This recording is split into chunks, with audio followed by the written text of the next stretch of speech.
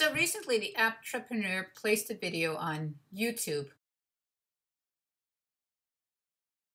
regarding the updates to the parking at LaGuardia International Airport. And some of the comments in response to that video countered what he stated in that video. Basically, what the Apptrepreneur stated in his video is that now Uber cars, Lyft cars, all rideshare cars had to report to the garage, and they had to wait there for a pickup as well as pick up their passengers there. And the counter argument was that no, that the outside lots were still available and for free. Oh, because there was a time limit to wait in the new garage.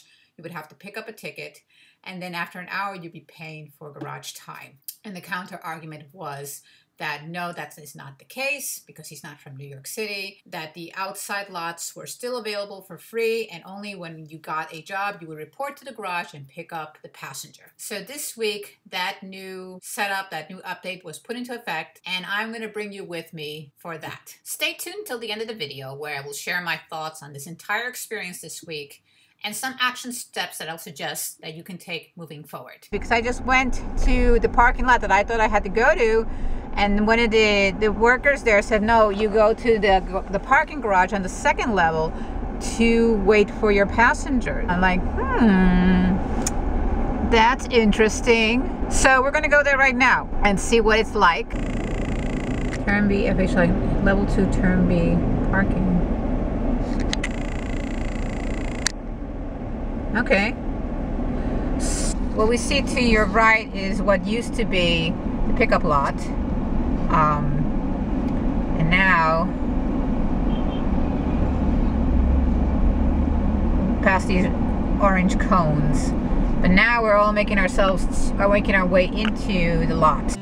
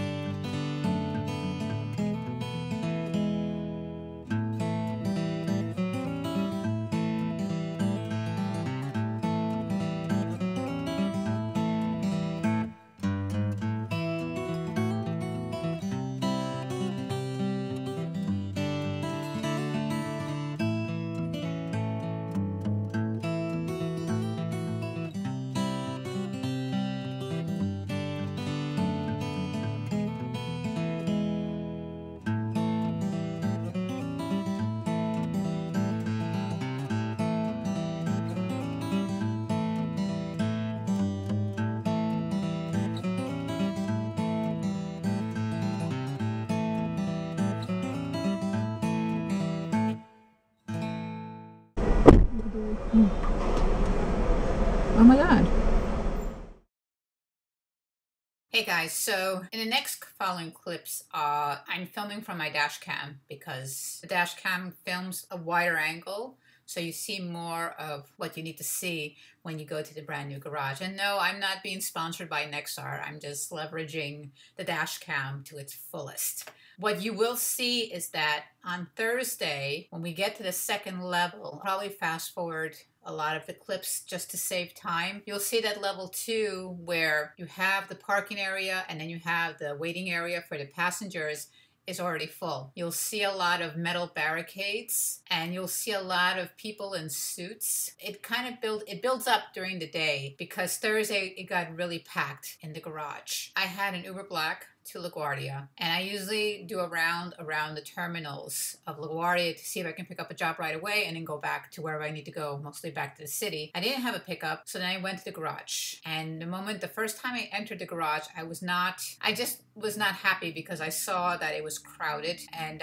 they were rushing us in, and the second level was crowded, and they moved us up to the third level. I was told to go up to the third level, but there was no parking on the third level, and so the cars, the Uber cars, rideshare cars would just like park alongside the parked cars. And I parked behind them for a bit, but I just did not feel comfortable given that I drive a truck. They call it a truck, it's a Suburban. I measured it, it's 16 feet long, it's about 6 feet wide and a little above 6 feet high, and it weighs 6,000 pounds. Just to have that in perspective. So I decided to leave. So as I was leaving, another truck was coming and we were like this way, but he was a gentleman.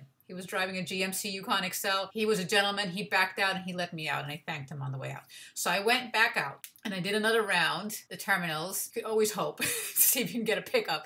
And I went back to the garage, and this time, and you will see, I'll fast forward through some of the clips from my dash cam. I'll get to the second level, and there's now more of the pedestrian management team, the people more. But one of the pedestrian management people, lady, she said to me, "Go to the third floor, and if it's crowded, go up to the fifth floor."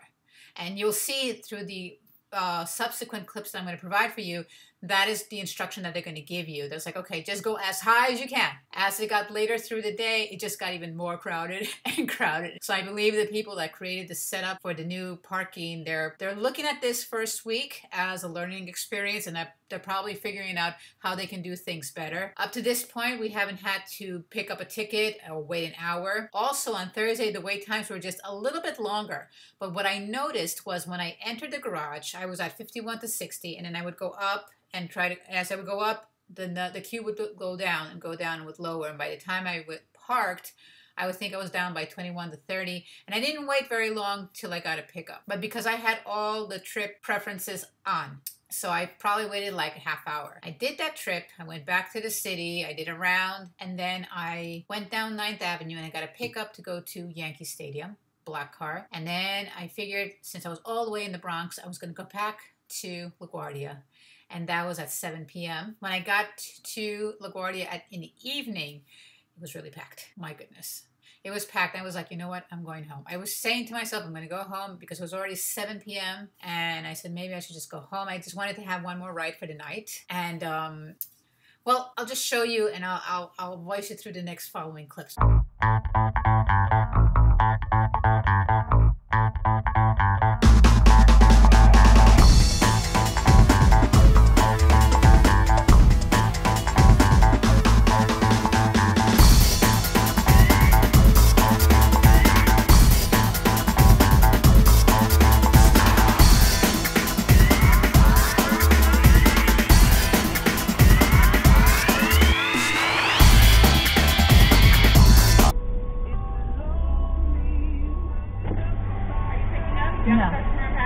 No. Okay, so you can go to the third floor if there's parking. If not, you go to fifth and then just come down, okay? Thank you so much. All right, so go up there, go to your ramp and go up. Thank you.